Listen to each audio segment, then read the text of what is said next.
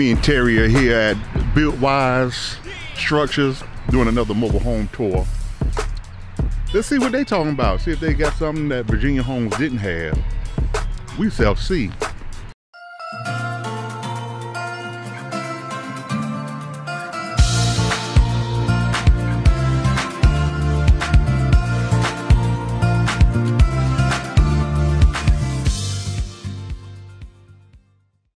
And so I'm telling you this because when we walk out there, you're going to see some stored units and materials, and you're like, "Where's the production?" You got to go around the corner.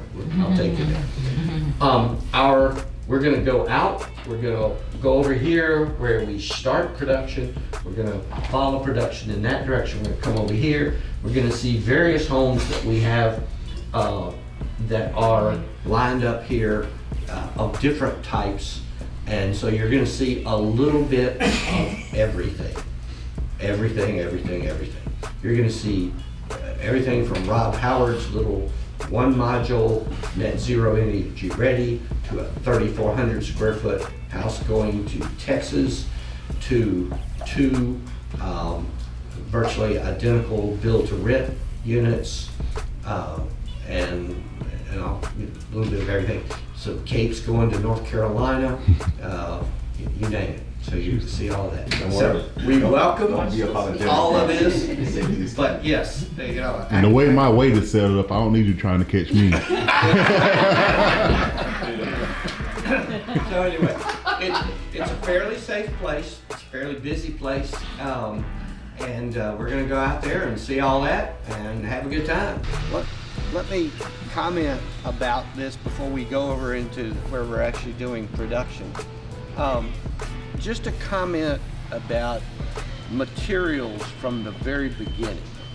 A couple of things. First of all, you see lumber here. Okay, lumber's lumber, right? This lumber is interesting. When it arrived here, we stuck the lumber with a moisture meter and checked the moisture content before we permitted the lumber to be unloaded. And the reason we did that is we wanted to make sure that this lumber is dry. And so we know that we are receiving dry lumber and it stays dry. Very important. We're very protective of the materials we receive so that we assure that they are up to the specs we want and that we don't damage them in the process of handling them. I'll comment about the drywall over there. I have been in plenty of modular plants and the drywall is stacked up and it looks like this. And you know, it's hard to make a straight wall when the drywall is stacked like this. You know, it just does not work. So you're going to see, I hope, you're going to see us being careful there, because it's hard to build a good house if you start with materials that aren't where you need it to be. So having said that, let's go over to the production area.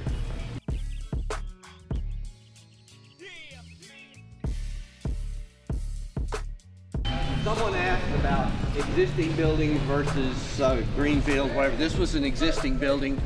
We have actually done over $1 million of building improvements in this building. It may not look like it, but for example, you see that tan cinder block wall? That extended all the way across over there.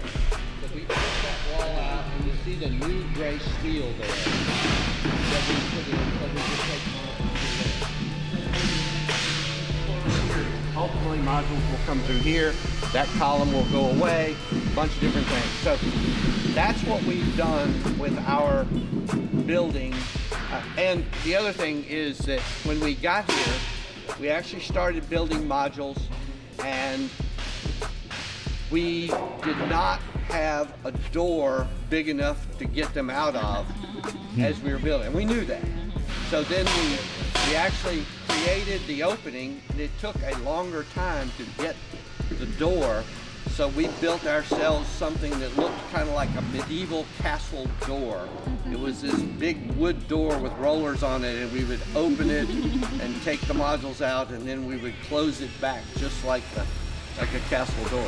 So there's a lot of expense if you even have an existing building in modifying it to be what it needs to be. Our biggest modifications are in reinforcing all the columns to be able to hang cranes on them.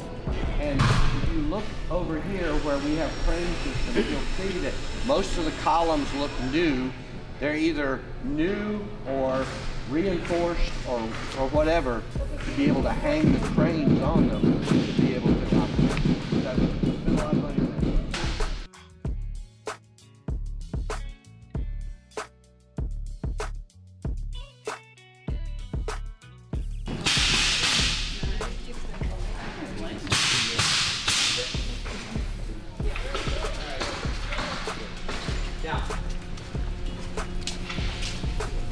The lights in this shop are on motion control. We didn't turn the lights off over there. It's just that we don't have anybody over there right now. That's why it's dark.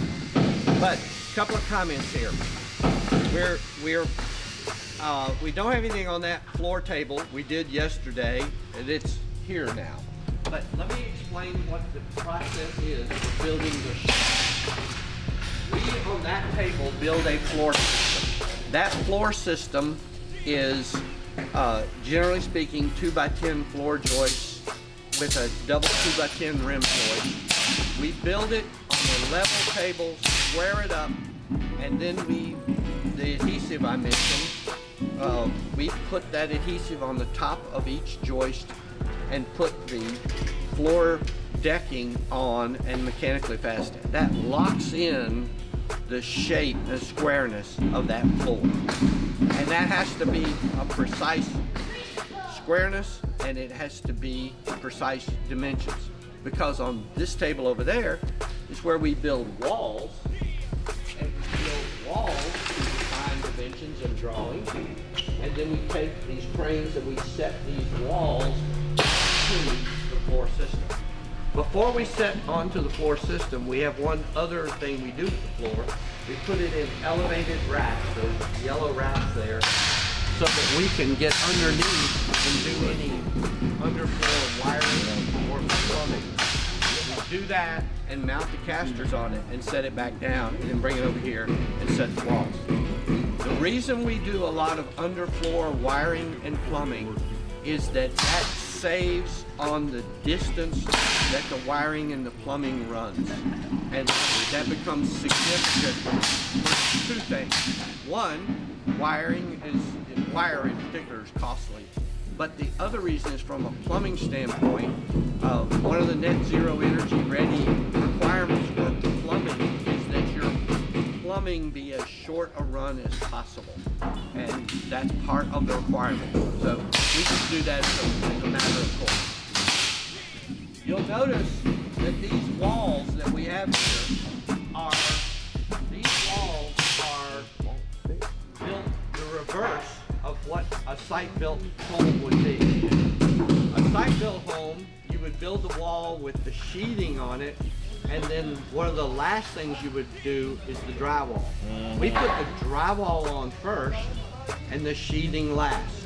It allows us to basically build from the inside out. That gives us some advantages. One is that we're able to completely seal around any penetrations here. And we do other things for improved sealing of this. So that's what we do there. And so let me pause and ask any questions about this. I just wondered about this wall system. Yeah, because I was wondering why is it so thick? This is a 2x6 wall. And we can do a 2x6 wall. We do a 2x4. No, don't do that. What's that? Don't do 2x4. Well, we do what the client wants. Now, there's an interesting story behind this house. This house right here is going to Spruce Pine, North Carolina, and it's climate zone 4. And So 2x6 walls are necessary to meet the res check requirement. Res check is the thermal envelope calculation. It's required. 2x6 is necessary to meet res check for spruce pine. All well and good. We built this house previously for Knoxville, Tennessee, shipped it to Knoxville, and that's climate zone 3, and we were fine. We didn't pass res check in climate zone 4 because our gable-in walls were 2x4. So we changed our gable-in walls to 2x6, and we met res check. That's how, you know, when we talk about thermal performance, envelope, etc., all of these things come into play. There are a number of things that happen for North Carolina, and we'll probably adopt them for all of them. North Carolina requires that we have a bead of caulk underneath this bottom plate here when we set it on the floor, and that we caulk between walls when we, you know, exterior walls to walls. So we've done all of that here. But did that answer your question? Yes, I just wanted to point it out because when you see this and it's going to be traveling, obviously you're knowing that this wall system is structurally sound, right? Not all of the, this isn't not how stick frame. Right. Traditional builders are built like this, Right. to this high quality. Well, then we have a very good reason because it's traveling. Correct. But we're liberally using adhesives. We are adhering the drywall to the studs. We will ultimately adhere the sheathing to this stud on this side. We're using adhesives everywhere. Adhesives greatly improve the structural rigidity of the home. So, What type of insulation? we're using a batt insulation. We can use pretty much whatever you want. Do you have a preference? That's the way you use it. That's different. I hadn't seen, I'll just tell them, I hadn't seen where the adhesive is back behind there, you know, attached to the... Yeah. It makes a difference as far as drywall cracking. It's definitely stronger that way. I just hadn't, any of my business I hadn't seen it. Yeah. So that adhesive is lifetime sticky. Yeah, it is. Absolutely. Oh, it's Yeah. Okay. And in fact, what you don't, gonna be a pain. yeah, if you were trying to take this drywall off of that stud, there's going to be drywall that sticks on the stud, and then you're going to have to scrape it off of it. Once it's done, it's done. Yeah, and I think the other thing to point out about the design is look at the size of the window. Look at the size of the door. When people imagine modular, they think, you know, the general, what is a 36-inch window, not being able to do something of this size and to be able to travel with it and design this. That's the difference of how modular has transformed the way that we're building and designing the platform. This is like extraordinary. This wasn't like even like 10 years ago. Nobody was going to be doing these big windows and doors and these opportunities. So definitely makes it beautiful. Yeah, it's well designed. Now this house is actually what's called a cape design. This will have a 12-12 roof pitch on it, and it has stairs that go up there. And once the roof is raised, the builder will finish out the cape part on site. Yes. So anyway, we are going to walk in this direction here.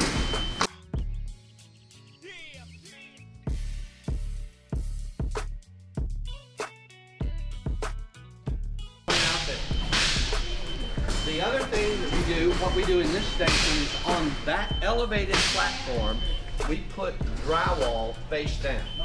And when we put drywall face down on that platform, we just build the roof system on top of it. And that we have an elevated platform so we can get underneath and screw the drywall into it. We then pick that roof system up and place it on top of these walls here.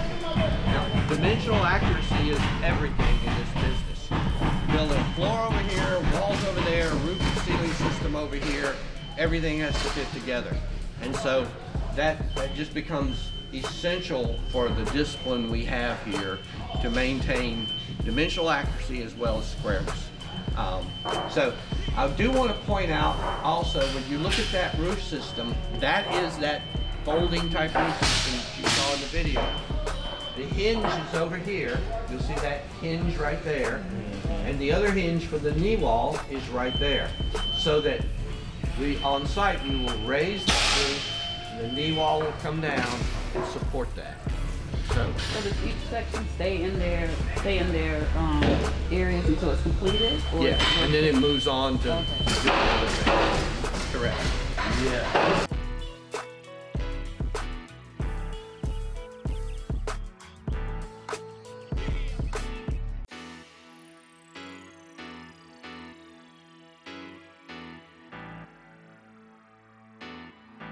But all of those walls are drawn, and we are building those walls to precise wall drawing. So we're building them exactly where they need to be. Something we need to go through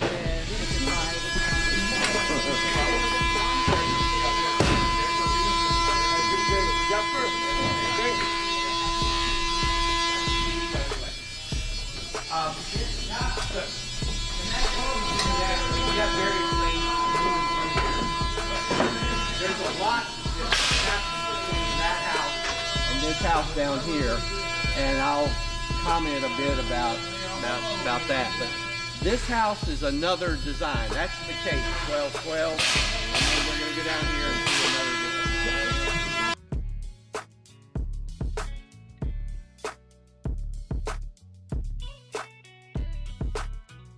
I was just being asked, why do we have this? And when we build dormers, we want to make sure that the angle of the dormer exactly meets the angle of the roof. So what we built was a 712 roof here, so that when we build 712 dormers, they exactly fit. On top of it, over there, we have a 1212 pitch that we built on top of it, so that when we build a 1212 dormer,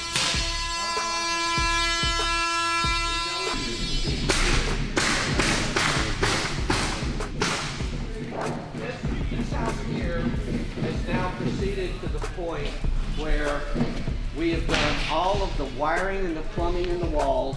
We've got all of the drywall on, and you'll notice a lot of the drywall finish is already pretty much done, as well as some initial painting. This right here is one of the areas which will be another house. So on that, we're using the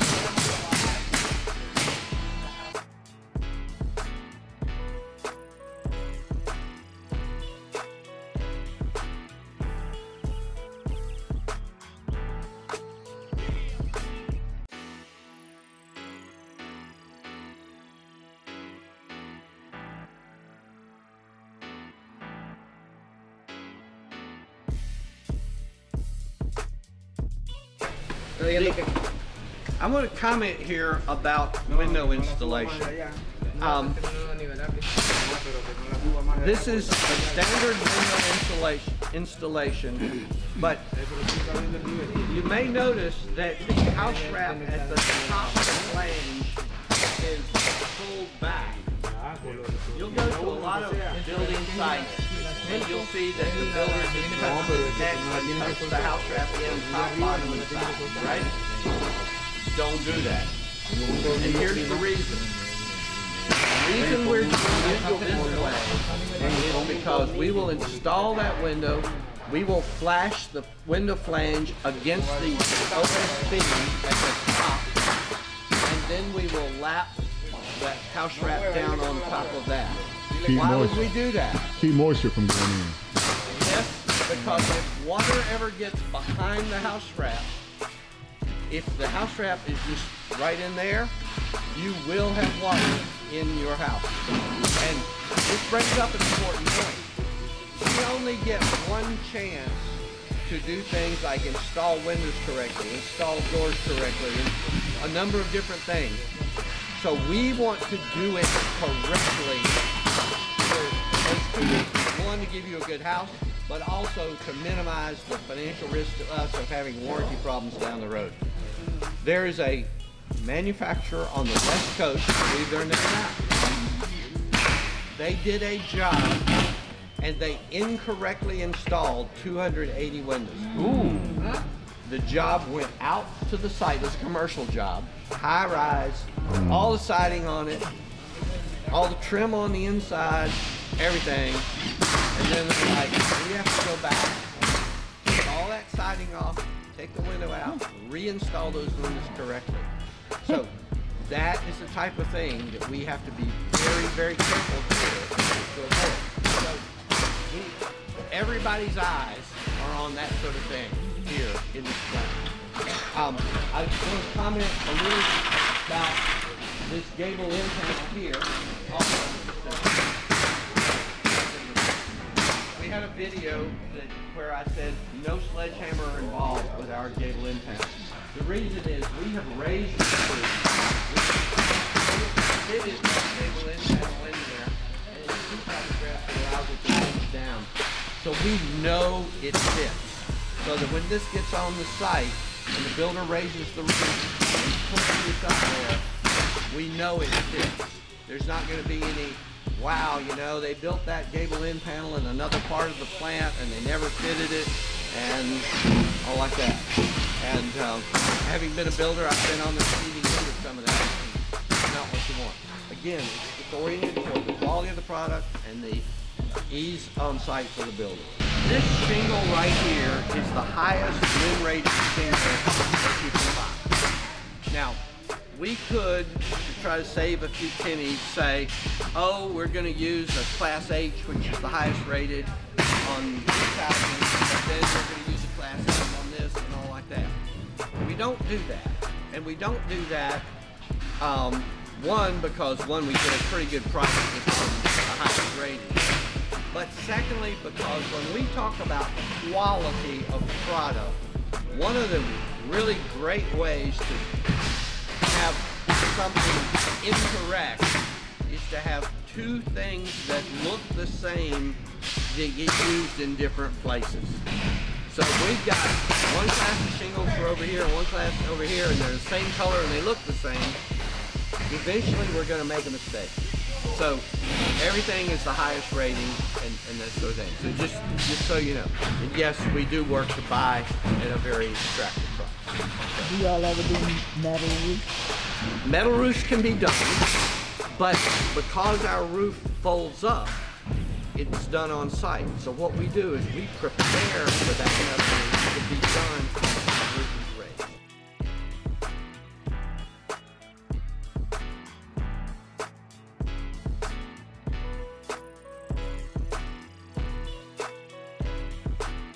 Just because that is our paint roof. And the reason I mention that is that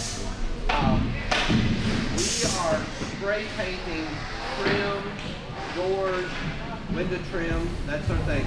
We build all our window trim on a fixture, take it in here and spray paint it, and then come and set it in place. So that way we know that it's dimensionally correct, and we're not trying to piece it around each window. So we get that efficiency there. So I mentioned that. This, I'm going to comment on this house here. The one that we saw just up there a little ways when we first started, I mentioned it's a cape. That one and that one are identical structurally. And what we've done is we've moved this one over here where we have a higher head height, and we're able to raise the roof. And what they're doing upstairs is they are up there doing the wiring and the plumbing and then the floor decking that's necessary to prepare it for then being a finished space.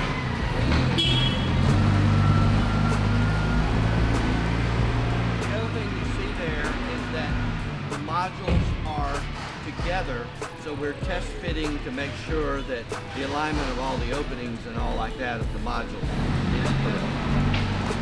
Watch your step on that.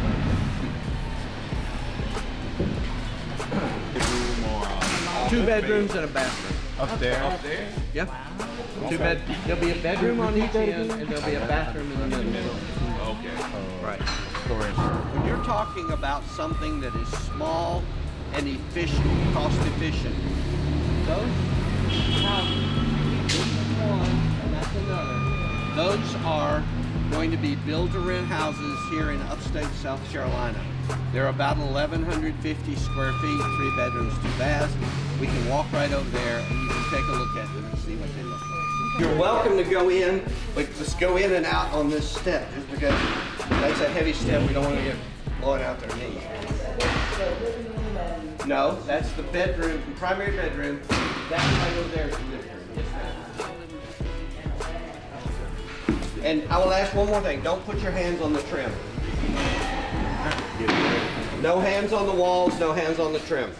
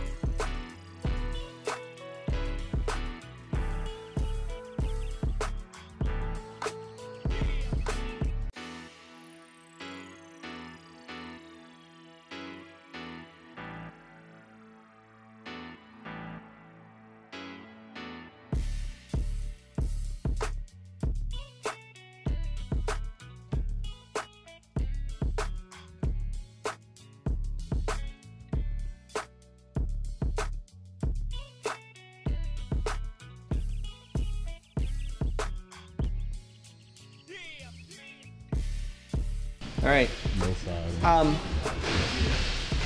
Couple of comments. These are everything you see with this tan colored siding, whether it's board and batten or lap siding, is part of the Texas house, which is 6 modules. The lower floors are 10 foot, thank you, 10 foot high here with HVAC system and all like that. All of this is a total of a 3,400 square foot house. Every bathroom is tile bathroom. The kitchen is very high end, and yes, we are supplying the appliances on this one for what the client wants. And you'll see those appliances here, which are very, very high end appliances. What I'd like to do is let's step in here. Eric, Mitch, we want to come in for a minute. Yes, sir. Yes, sir. You got lights. Yeah, we're watching in the dark. How's it going? Getting ready to mount that thing? We bought it. Yeah. This is something we got All right, come on in, folks. Even for stick build, I think I might go this way. Just don't step on It anything is too on the floor. custom. This right here, think about this. This is sitting on top of a commercial property. So, anyway, come on in. Let me comment on what we've got here. This, you know, when we talk about it's the price of the price of a home is the price of the things that are in it. When we talk about these cabinets and a pharmacy and this granite countertop and that special hood arrangement with a custom-made hood enclosure and engineered hardwood floors underneath here and 8-foot Anderson windows and sliding doors, it drives the price of something up. This home, these 6 modules, at the door of our plant, will be approximately $450,000. 3,400 square feet. Not bad for, I was glad you asked that. Let's be serious. Let's be serious. It's insane. But Same price for value of what you're for doing. what they're getting, it is a super, super deal. And just so everybody knows, black vinyl, This is any what type of black building. vinyl, black Look. trim type of window systems like that, Stick built. super expensive. Yes. Right? Super Then What you expensive. just said? There's nothing inexpensive about much of anything here. I thought you said 400, correct? 450 and you divide it by 3,400, so you shouldn't be at that That's a number. stick No, this build. is a That's a stick stick build. build amount. This same house stick built. Yeah. Yeah. And there's your profit, Mm-hmm. right? But Right. you still, but you got, you know, again, also let's just think about this. That's just the house. You got That's not the transport site. set and Yeah, yeah, yeah. foundation. So there'll be a little less than that, but in some of the same But range. still, it's gonna be less than Yeah. stick built. So 100%. the other things that I think are important to recognize in this house is that this house has the HVAC system installed. It is a high velocity system where you see these little round things here with blue tape on them. Those are the small ducts for the high velocity HVAC system. The ductwork is in the space between the 2 floors here. And we've installed the air handler, the ductwork, all of that. So, it just sort of gives you, this is on the high end of the spectrum. And I will tell you that we're going to have to be very careful in a number of things that we do with this home. This has, as I said, engineered hardwood floors here, which are subject to shrink swell with changes in the environment. So this morning, early this morning, I ordered 6 portable air conditioning units. And so while this is in storage here, before our customer takes this, we will close these up. We'll put the portable air conditioners in with obviously running the hose out for condensate. And we will air condition each one of these modules to protect this floor. It's just something we have to do. When you're transporting, do you keep in mind weather? So if it's not, do you hold off on shipping? So you know- We look at it. We look at it. From here to Austin, Texas is a long way, so you're probably going to run into a shower somewhere. But we look at it too, and we're very cautious of it. The biggest issue we have with transport is that the roads in Mississippi and Louisiana are atrocious, and we've learned a few things there. We have to actually secure the countertops better than you would normally do, just site built, because the vibration on those roads can cause countertops to become loose. We do not install toilets in these that are going to Texas because the vibration of the toilet going up and down breaks the toilet flange every time, every time, every time. So there's some of these things that we've had to do just to assure that this arrives in good condition there. I'll mention one other thing about this. This is not a hard set on site, but it's non-trivial. Let's put it that way. The site installation crew that this builder has, and this is house number 5 of this basic design. That installation crew was not on their game on the first one, and they never got on their game on the second, third, and fourth. So we are actually going to take that set crew that you saw in the video in Black Mountain and some key players from here, and we are going to go and we are going to set this house for them. Now, is that expensive for them? Yes, it is. Is it a better deal than some of the damage that the setter they had caused? Yes, it is. So ultimately, it's about value and us serving the customer there. What size is this box? 16. Oh, it is.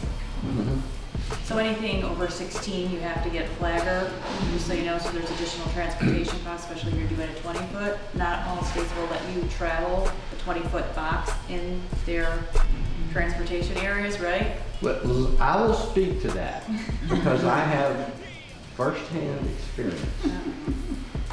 And that is that if you're in Georgia, South Carolina, or North Carolina, 16 is the max.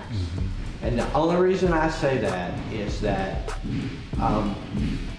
all of those states, their departments of transportation have all talked. And they are just scared to death of opening the door for anything beyond 16. So 16 is going to be the max. Now, when you go west of the Mississippi, the term Wild Wild West, 18, 20, take the whole road, whatever it takes. They do it all the time out there. But here in the Southeast, 16 is really all they can do. So each one of your modules, how do you protect the outside of them for traveling? We wrap them like a boat. And really we seldom have damage in transit. I mentioned the vibratory damages going across Mississippi and Louisiana, but that's about it. They're traveling on our carriers, which are special units that we have, and they're very rigid, so they support this very, very well. They have outriggers that support the outer rim band and all like that. So when you get the place going in New Mexico, you don't have to worry about Louisiana and Mississippi, do you? Correct, and New Mexico will eventually take this business. I don't think there's any question about that. Gotcha. Yeah. Now, that brings up the other thing is that Texas certification is also non-trivial. It was a real bear to get Texas certification. And we're proud that we have it here, but we've got to get New Mexico up and running for New Mexico certification and then Texas certification to be able to build there. So, Darren, anything you want to add about this? We're going to go down this one step and back into this next unit over here.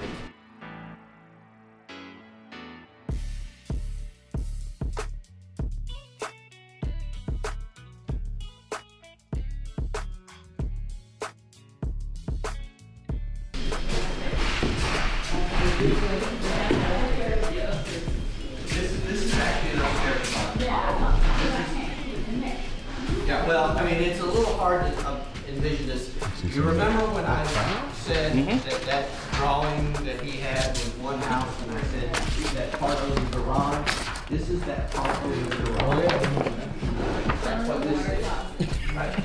And so, and yes, believe it or not, the tile and the frameless glass shower walls travel very well. Now, we do a few things to secure all of that. We don't just leave it to flop around, believe me. Right. But we have had very good results with that. And so, but I wanted to see this from a very high shot here. And this is the primary bathroom here, but all of the bathrooms are tile, showers, all of that.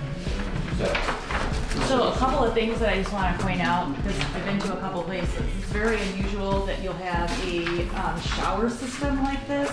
Yes. So obviously that's an upgrade. You can also look at the large tile features and the built-in into the wall. Again, not common. Also, I love that you have this lip on here because there has been 0 entry showers that have all these issues with water with going in and out. So a lot of great craftsmanship, and not to mention tile selection. I don't think I've ever seen tile selection like this in a modular company to this level.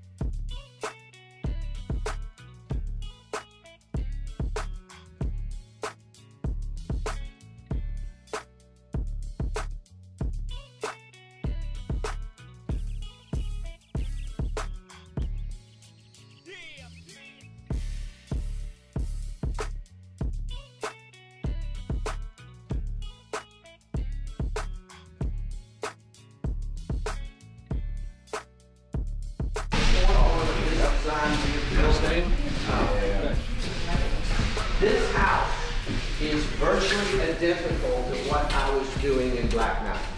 This is that design.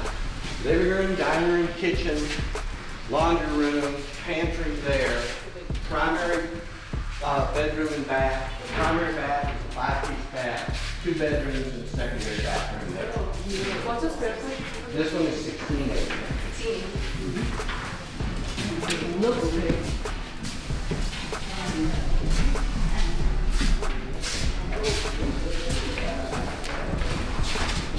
16 acres. He says that time I got in my room. Mm-hmm. A lot of fabulous in Savannah. Well, there's one in Bluffton. Oh, really? Yeah. Oh, nice. Okay, that's not far.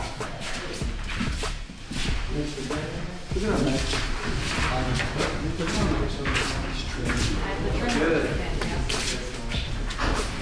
Do this all day for you. Really nice. What's the price point on this one? What's this one? I think it's about $140. It's not that expensive. God. At the door. At the door. No, that's what I'm already paying for something less. Oh, I know. We deliver a good bag. We really do. Well, I got a lot of orders for you. Good. I like it. I'm gonna cancel 2 of mine and switch out. I'm going to comment on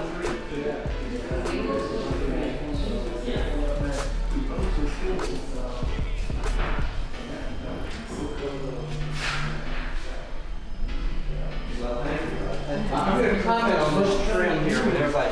What?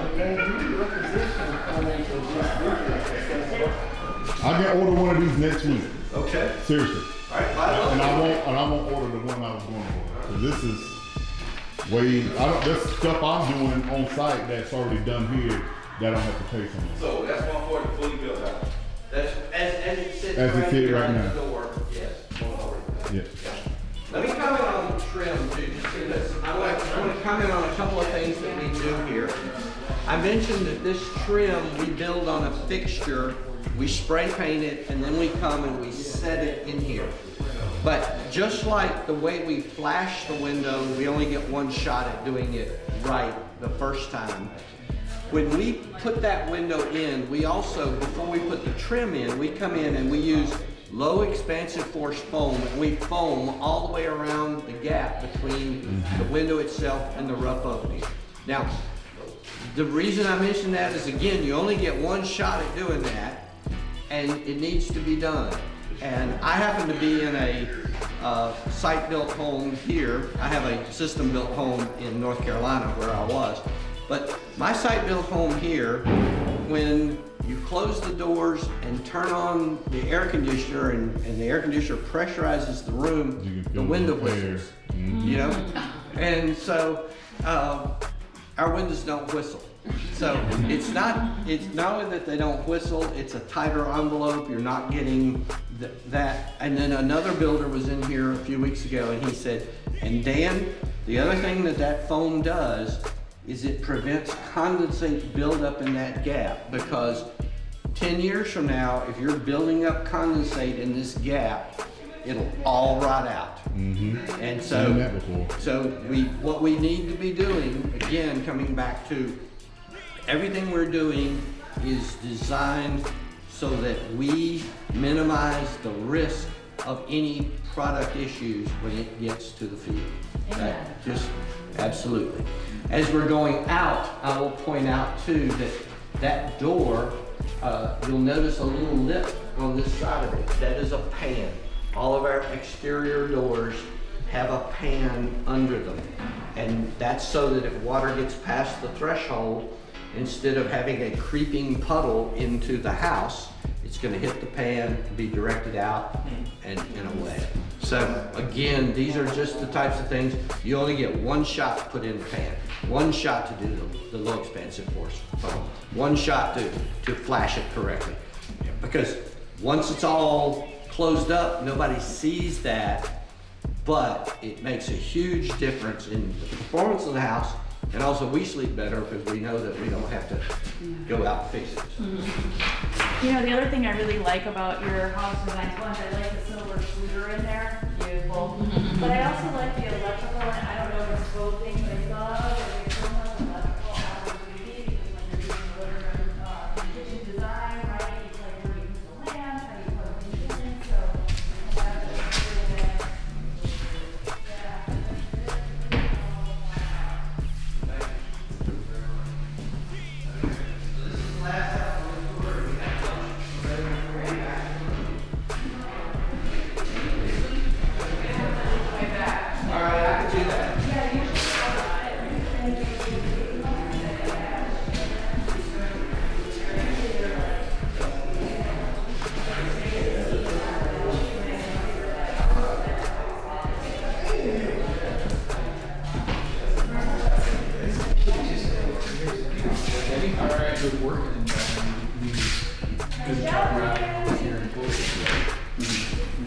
Yeah, this is gonna take place one of the ones I'm over. I got one. I just finished that. This.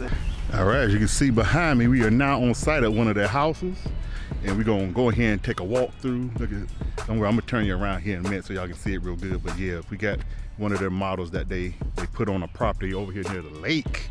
But let's go see what they're talking about in here. Lego.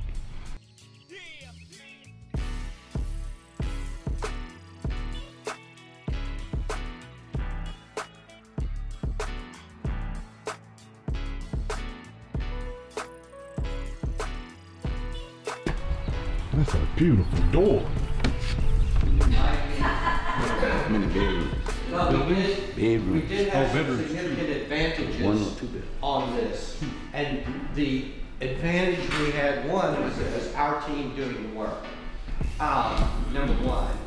Number two is that for all of the ceiling, we did the shiplap, we painted all of that in the shop and just brought it out and installed it. So we didn't have to do drywall on the ceiling, just on the walls. So if you think about it, this is, when we were talking about the 12-12 cake, where you raise the roof and you finish it upstairs, this is in essence the same sort of thing, except that over there is finished space in that loft, and this is just open space up here. So, but of course everything from the 10-foot line down was done in the plan. Let me make one other comment too about this. You'll notice that we have a concrete porch floor there and a concrete background if you have a chance to look. How did we do that? We temp framed those, set them on the foundation, and then took out the temp framing form for the concrete pour and poured the concrete so that it looks just like everything else. This particular house is on a conditioned crawl space, which I highly recommend. The air handler is in the crawl space, and the perimeter of the crawl space is insulated. The floor is not insulated. So the air handler, in addition to putting air into the house, has one supply in the crawl space. So the crawl space is positively pressurized with fresh air. And And so it feels just like in here, it feels like the same down there. But it gives you this nice crawl space, not dank, musty, all like that. So, questions? Do go into the primary bathroom and you can see the tile work in there. It only rode 4 miles, not all the way off.